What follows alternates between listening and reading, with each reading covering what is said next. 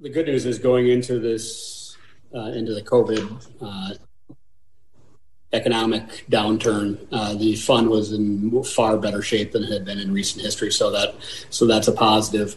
I think the biggest thing that we've taken away from the last few months is how we need to do a better job of reforming our system to make sure that we're able to address these situations like this in a timely manner.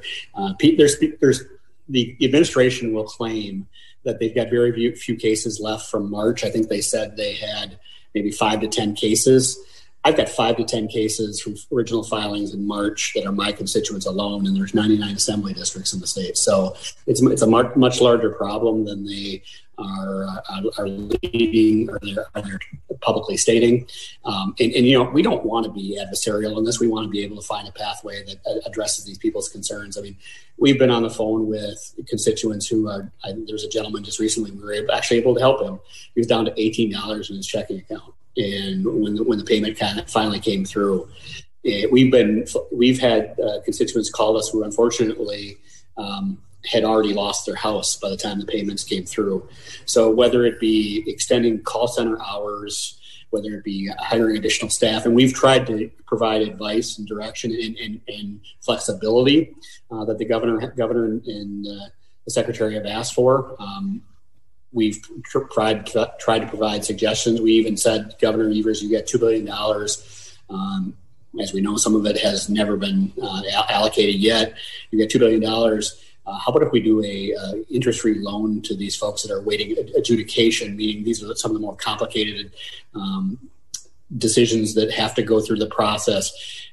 You know what, if you're sitting there waiting for some bureaucrat to make the decision on whether or not you get unemployment or not, unfortunately, the people you're paying your bills to, the mortgage company, your car payment, whatever it might be, they're not going to have the same level of expectation that you sit and wait patiently as unfortunately DWD has had with these folks on unemployment. So it's something we're continuing to monitor. The information coming from DWD, like I said, seems to paint a rosier picture than what we see.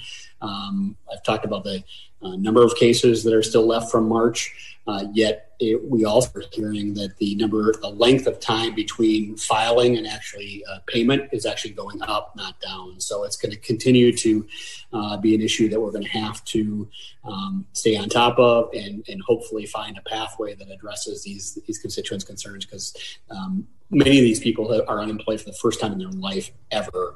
These are people that need the resources that we have through unemployment, and we need to be able to get them to them.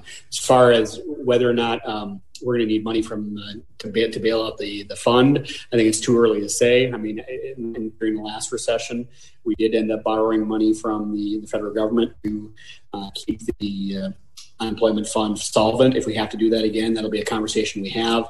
But if you also might remember that we also, as our economy came back, it bounced back, we had more resources available to us. We also deposited money into that fund, GPR, so that we wouldn't have all this burden just simply fall on small businesses who have, taken the brunt of this downturn in the economy as well, and are oftentimes on the edge of being able to open tomorrow.